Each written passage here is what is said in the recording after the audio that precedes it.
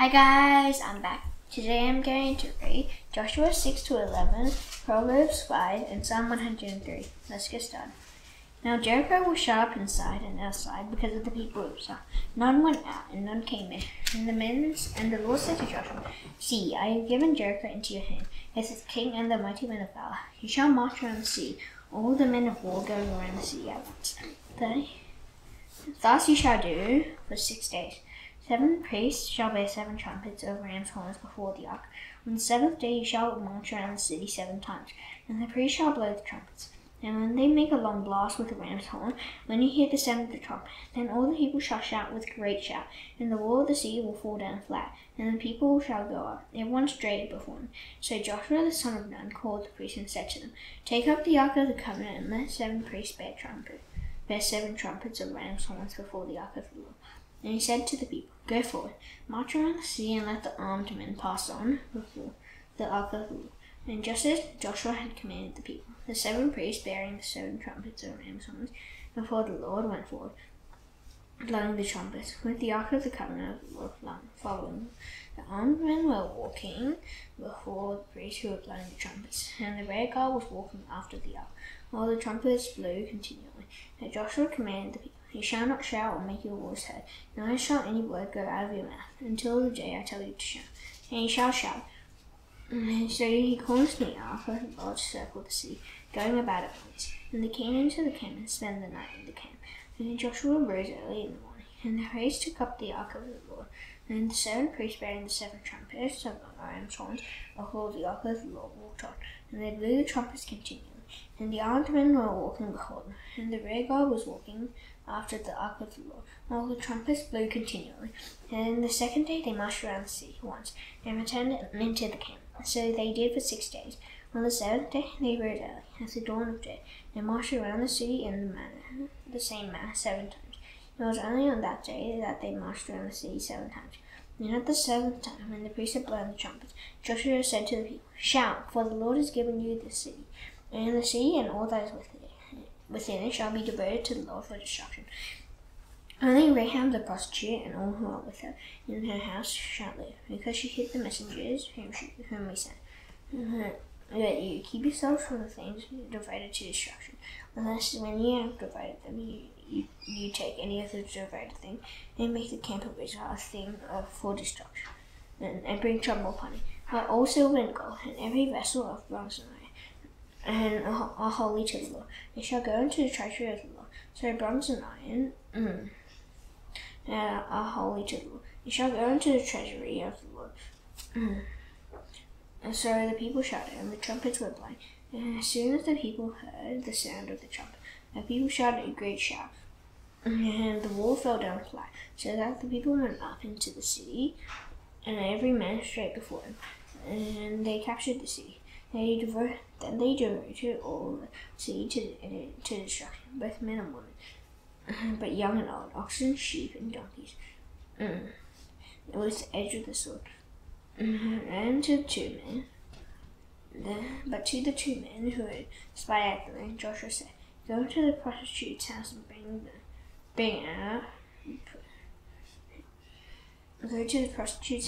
out from there the woman and all who belonged to her, as you swore to her. So the young men who had been spies went in and brought out Rahab and her father and mother and brothers and all who belonged to her. And they brought all our relatives and put them outside on the camp of Israel. And they burned the city with fire and everything in it. Only the silver and gold and the vessels of bronze and red iron they put into the treasury of the house of the Lord. House of the Lord. Rahab the prostitute and her father's household and all who belonged to her, and Joshua saved her life.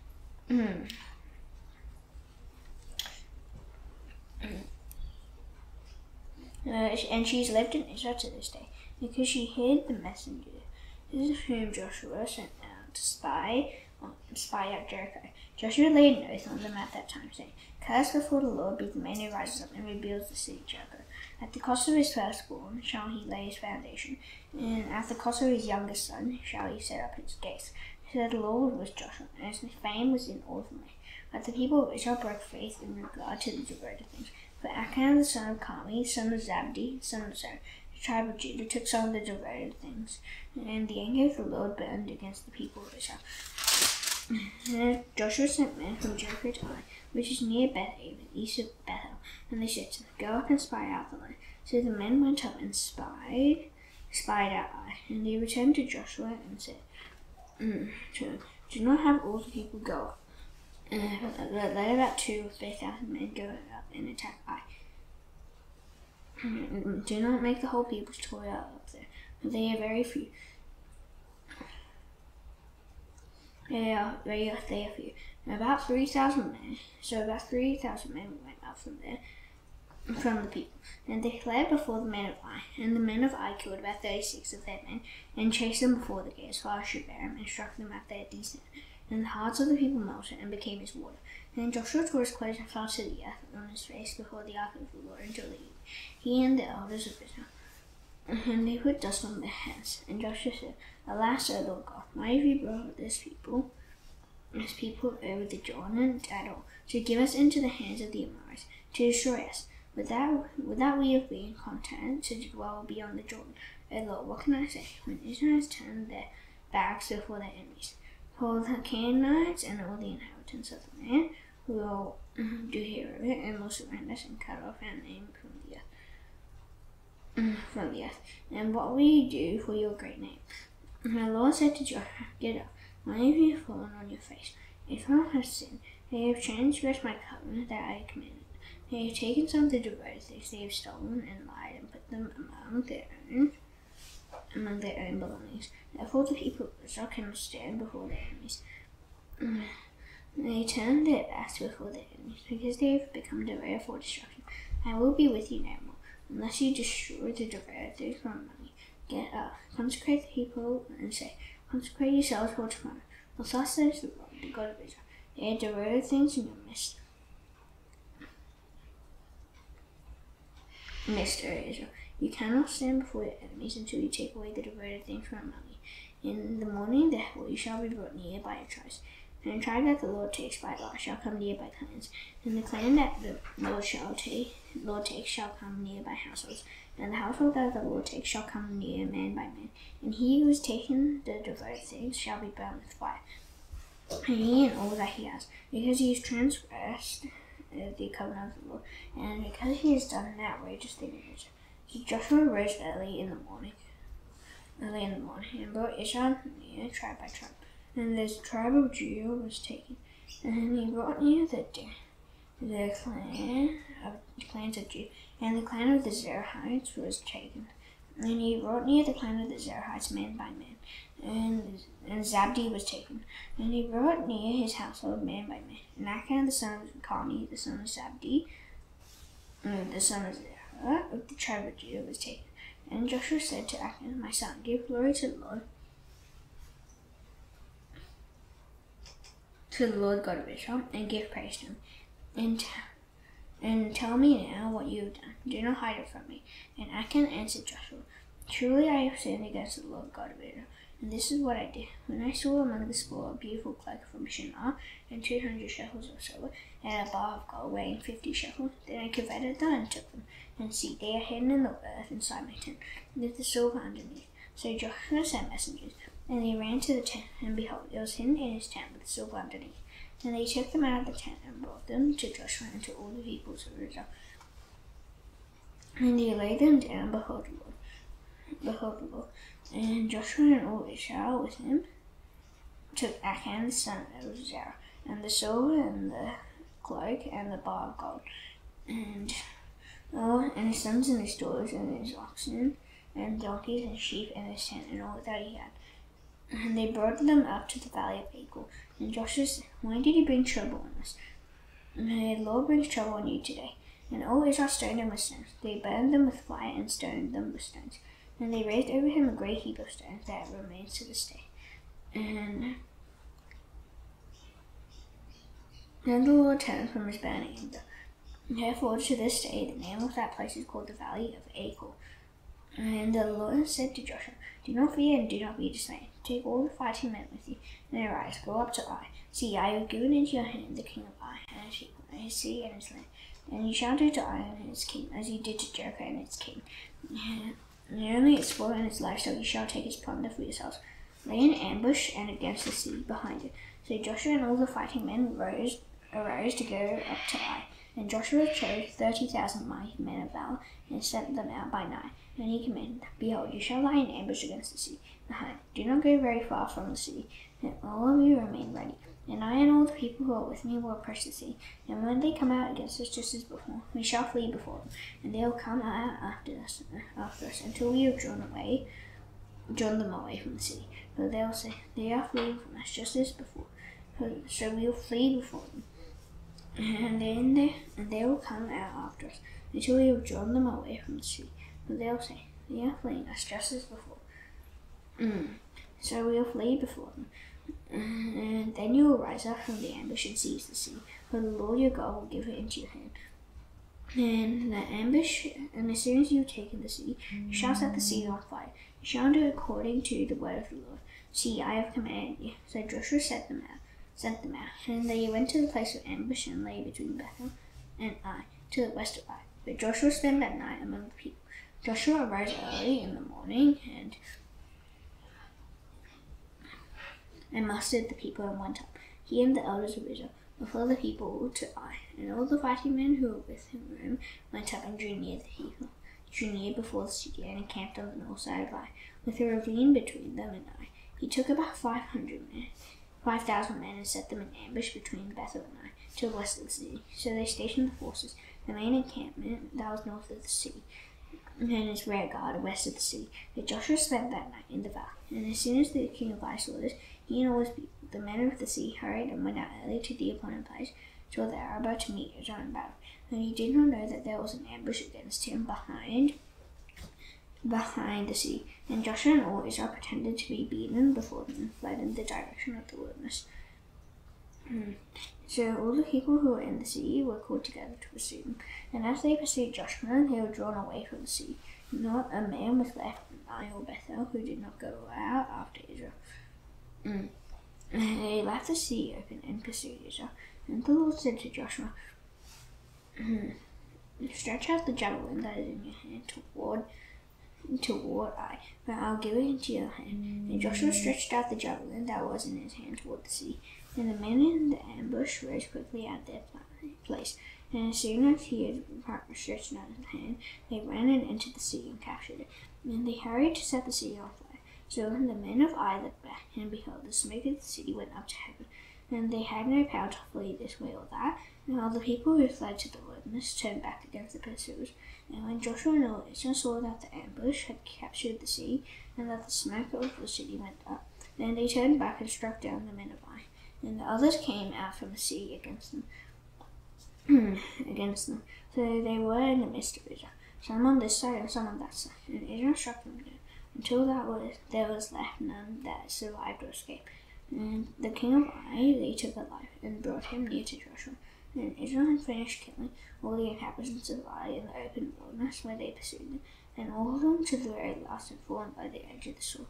And Israel returned to Ai, and struck it down with the edge of the sword. And all who fell that day, both men and women, were 12,000, all the people of Ai. Now Joshua did not draw back his hand with which he stretched out the javelin, until he had devoted all the inhabitants of Ai to destruction. And the livestock and the spoil of that sea Israel took as their plunder, according to the word of the Lord that he commanded Joshua. So Joshua burned Ai and made it forever a heap of ruins, as it is to this day. And he hanged the king of Ai on a tree until evening. And at sunset Joshua commanded, and they took his body down from the tree and threw it at the entrance of the gate of the sea, and then raised over a great heap of stones, which stands there to this day. And at that time Joshua built an altar to the God of Israel on Mount Ebal, just as Moses, the servant of the Lord, had commanded his people, the people of Israel, as it is written in the book of the law of Moses. An altar of uncut stones, upon which no man had wielded an iron tool. And they offered on a burnt offering to the Lord, and sacrificed peace offerings stones, and there, in the presence of the people of Israel, he wrote on the stones a copy of the law of Moses, which he had written. And all Israel, so Jun as well as native born, with their elders and officers and their judges, stood on opposite sides of the ark before the Levitical priests, who carried the ark of the covenant of the Lord, half of them in front of Mount Gerizim, and half of them in front of Mount Ebal, just as Moses the servant of the Lord had commanded at the first, to bless the people of Israel. And afterward he read all the words of the law, the blessing and the curse, according to all that is written in the book of the law.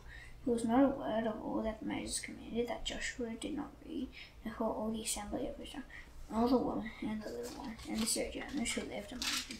And as soon as all the kings who were beyond the Jordan, and in the hill country, and in the lowland, all along the coast of the Great Sea, toward Lebanon, the Hittites, the Amorites, the Canaanites, the Perizzites, the Hivites, and the Jebusites heard of this. They gathered together as one to fight against Joshua and Israel. When the inhabitants of Gibeon heard what Joshua had done to Jericho and to Ai, they on their part aced with cunning and went and made ready provisions, and took worn out sacks with their donkeys, then wineskins, worn out and torn and mended, with worn out patched sandals on their feet, and worn out clothes, and all their provisions were dry and crumbly. And they went to Joshua in the camp at Gilgal, and said to him and to the men of Israel, "We have come from a distant country, so now make a covenant with us." But the men of Israel said to the Hivites, "Perhaps you live among us, then how can we make a covenant with you?" They said to Joshua, "We are your servants." And Joshua said to them, "Who are you, and where do you come from?" They said to him, "From a very distant country your servants have come, because of the name of the Lord your God. For we have heard a report of him, and all that he did in Egypt, and all that he did to the two kings of the Amorites who were beyond the Jordan, the Sihon the king of Heshbon, and Og the king of Bashan, who lived in Ashtaroth. So our elders and all the inhabitants of our country said to us, 'Take provisions in your hand for the journey, and go to meet him, and say to them, "We are your servants. Come now, let us make a covenant with us. Here's our bread. It was still warm when we took it from the houses as our food for the journey on the day when we set out to come to you. But now, behold, it is dry and crumbly. These wineskins were new when we filled them. But now, behold, they have burst, and these garments and sandals of ours are worn out from the very long journey." So the men took some of their provisions, but did not ask counsel before the Lord. And Joshua made peace with them and made a covenant with them to let them live. And the leaders of the congregation swore to them.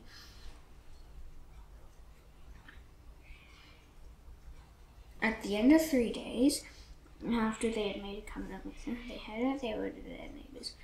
They were their neighbors, and that they had lived among them. And the people of Israel set out and reached their cities on the 3rd day. Now the cities were Gibeon, Shaphiah, Beeroth, and Kiriath-Jearim. But the people of Israel did not attack them, because of the leaders in the congregation had sworn to them by the Lord, the God of Israel. And all the congregation murmured against the leaders. And all the leaders said to all the congregation, "We have sworn to them by the Lord, the God of Israel. And now we may not touch them. This we will do to them, and let them live, lest wrath be upon us, because of the oath that we swore to them." And the leaders said to them, "Let them live." So they became cutters and wood and drawers of water for all the congregation, just as the leaders had said of them. Joshua summoned them and said to them, "Why did you deceive us, saying, 'We are very far from you, and when you dwell among us'? Now therefore you are cursed, and some of you shall never be anything but servants, cutters of wood, and drawers of water for the house of my God." And answered Joshua, "Because it was told to your servants for a certainty that the Lord your God had commanded his servant Moses to give you all the land, and to destroy all the inhabitants of the land from before you. So he feared greatly for our lives because of you, and did this thing. And now, behold, you are in your hand. Whatever seems good and right in your sight to do to us, do it." So he did this to them, and delivered them out of the hand of Israel, and they did not kill them. But Joshua made them that day cutters of wood and drawers of wood for the congregation and for the altar of the Lord to this day, in the place that he should choose. And as soon as Adoni-Zedek, king of Jerusalem, heard how Joshua had captured Ai and had devoted it to destruction, doing to Ai and its king as he had done to Jericho and its king, how the inhabitants of Gibeon had made peace with Israel and were among them, he feared greatly, because Gibeon was a great city, like one of the royal cities, and because it was greater than Ai, and all its men were warriors. So Adoni-Zedek, king of Jerusalem, sent to Hoham, king of Hebron, to Piram, king of Jarmuth, to Japhia, king of Lachish, and to Tobiah, king of Eglon, saying, Come unto me and help me, and let us strike Gibeon. For he has made peace with Joshua and with the people of Israel. And the 5 kings of the Amorites, the king of Jerusalem, the king of Hebron, the king of Jarmuth, the king of Lachish, and the king of Eglon, gathered their forces, and went up with all their armies and encamped at Gibeon, against Gibeon, and made war against it. And the men of Gibeon sent to Joshua at the camp of Gilgal, saying, Do not relax your hand from your servants. Come to us quickly and save us and help us. For all the kings of the Amorites who dwell in the hill country are gathered against us. So Joshua went up from Gilgal, he and all the people of war with him, and all the mighty men of valor. And the Lord said to Joshua, Do not fear them, for I have given them into your hands. No man of them shall stand before you. So Joshua came upon them suddenly, having marched up all night from Gilgal, and the Lord threw them into a panic before Israel. He struck them with a great blow at Gibeon, and chased them by the way of the Ashen of Beth-horon, and struck them as far as Azekah and Makkedah. And they fled before Israel. Now they were going down at the Ashen of Beth-horon, and the Lord threw down large stones from heaven them as far as Azekah, and they died. There were more who died because of the hailstones than the sons of Israel killed with the sword. At that time Joshua spake to the Lord in the day, when the Lord gave the Amorites over to the sons of Israel, and he said it in the sight of Israel, Sun, stand still at Gibeon, and moon, in the valley of Aijalon. And the sun stood still, and the moon stopped, until the nation took vengeance on their enemies. Is this not written in the book of Jashar? The sun stopped in the midst of heaven, and did not hurry to set for about a whole day. There has been no day like it before since. So when the Lord heeded the voice of man, for the Lord fought for Israel. So Joshua returned, and all Israel with him, to the camp at Gilgal. These 5 kings fled and hid themselves in the cave of Makkedah. And it was told to Joshua, The 5 kings have been found, hidden in the cave at Makkedah. And Joshua said, Roll large stones against the mouth of the cave, and set men by it to guard them. But do not stay there yourselves. Pursue your enemies, attack their rear guard. Do not let them enter their cities, for the Lord your God has given them into your hand. And Joshua and the sons of Israel had finished striking them with a great blow, until they were wiped out, and when the remnant that remained of them had entered into the fortified cities, then all the people returned safe to Joshua in the camp at Makkedah. Not a man moved his tongue against any of the people of Israel. And Joshua said, Open the mouth of the cave, and bring those 5 kings out to me from the cave. And they did so, and brought those 5 kings over to him from the cave, the king of Jerusalem, the king of Hebron, the king of Jarmuth, the king of Lachish, and the king of Eglon. And when they brought those kings out to Joshua, Joshua summoned all the men of Israel, and said to the chiefs of the men of war who had gone with him, Come near, put your feet on the necks of these kings. And they came near and put their feet on their necks. And Joshua said, Do not be afraid or dismayed. Be strong and courageous, for thus the Lord will do to all your enemies against whom you fight. And after Joshua struck them and put them to death, and he hanged them on 5 trees. And they hung on the trees until evening. And at the time of the going down of the sun, Joshua commanded, and they took them down from the trees and threw them into the cave where they had hidden themselves. And they set large stones against the mouth of the cave, which remains to this very day. As for Makkedah, Joshua captured it on the day and struck it and its king with the edge of the sword. He devoted to destruction every person in it. He left none remaining, and he did to the king of Makkedah, just as he had done to the king of Jericho.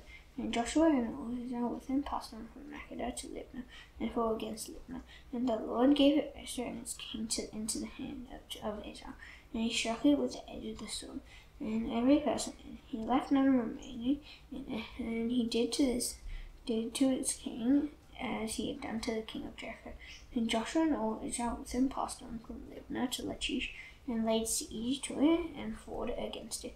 And the Lord struck Lachish into the hand of Israel, and he captured it on the 2nd day, and struck it with the edge of the sword, and every person in it, as he had done to Libnah. And Horam king of Gaza came up to help Lachish, and Joshua struck him and his people, until he left none remaining. And Joshua and all Israel with him passed on from Lachish to Eglon, and they laid siege to it and fought against it. And they captured it on that day, and struck it with the edge of the sword. And he devoted every person in it to destruction that day, as he had done to Lachish.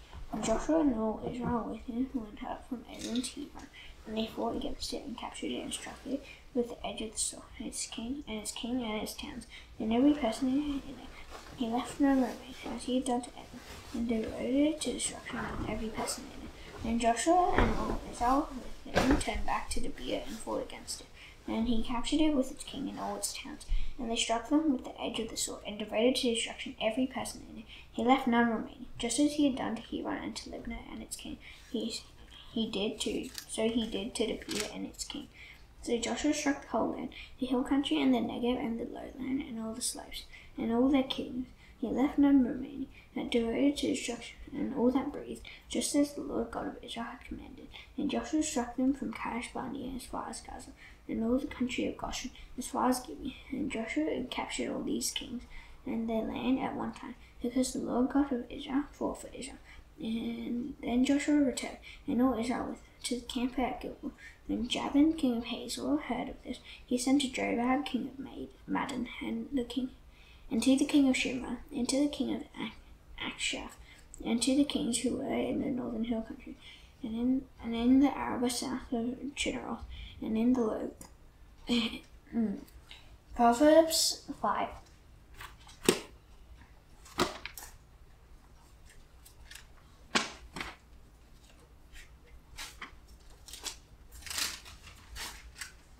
My son, be attentive to my wisdom, incline your ear to my understanding, that you may keep discretion, and your lips may guard knowledge. For the lips of a fool bitter women drip honey, and his speech is smooth than oil, but in the end she is bitter as a whirlwind, sharp as a two-edged sword. Her feet go down to death, her steps follow the path to Sheol. She does not ponder the path of life, her ways wander, and she does not know. And now, sons, listen to me, do not depart from the words of my mouth. Keep your way far from her, and do not go near the door of her house, lest you give your honor to others, and your years to the merciless. That strangers take their fill of your strength, and your labors go to the house of a foreigner. And at the end of your life you grow, and when your flesh and body are consumed, and you say, how I hated discipline, and my heart despised reproof. I did not listen to the voice of my teachers, or incline my ear to my instructors. I am at the brink of utter ruin, in the assembled congregation.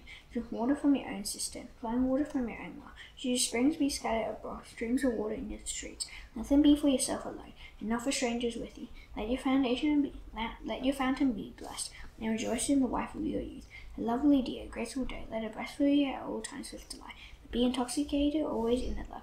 Why should you be intoxicated, my son, with a forbidden woman, and embrace the bosom of an adulteress? For a man's ways are before the eyes of people, and he ponders all his past.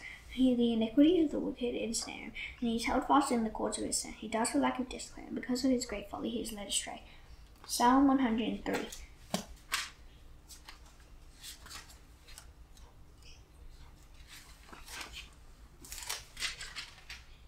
Bless the Lord, O my soul, and all that is within me. Bless his holy name. Bless the Lord, O my soul, and forget not all his benefits, who forgives all your iniquity, who heals all your diseases, who redeems your life from the pit, who crowns you with steadfast love and mercy, who satisfies you with good, so that your youth is renewed like the eagles. The Lord works righteousness and justice for all who are oppressed, who made known his ways to the most, his acts to the people of Israel. The Lord is merciful and gracious, slow to anger and abounding in steadfast love. He will not always chide, nor will he keep his anger forever. He does not deal with us according to our sins, nor repay us according to our iniquities. For as high as the heavens are above the earth, so great is his steadfast love toward those who fear him. As far as the east is from the west, so far does he remove our transgressions from us. And as a father shows compassion to his children, so the Lord shows compassion to those who fear him. For he knows our frame, he remembers that we are dust. As for man, his days are like grass, he flourishes like the flower of a field. Well, the wind passes over it, and is gone, and its place knows it no more. But the steadfast love of the Lord is from everlasting to everlasting on those who fear him, and his righteousness to the children's children, and to those who keep his covenant and remember to do his commandments. And the Lord has established his throne in the heavens, and in his kingdom rules over all. Bless the Lord, O you angels, you mighty ones who do his word, obeying the voice of his word. Bless the Lord, all his hosts, his ministers, who do his will. Bless the Lord in all his works, in all the places of his dominion. Bless the Lord, O my soul. Now this done, I shall now do the Lord's prayer. Please bow your heads. Our Father in heaven, hallowed be your name. Your kingdom come, your will be done on earth as it is in heaven. Give us today our daily bread. Forgive us our debts, as you also forgive our debtors. Lead us not into temptation, but deliver us from the evil one. For yours is the kingdom, and the power, and the glory forever. Amen. See you tomorrow. Bye.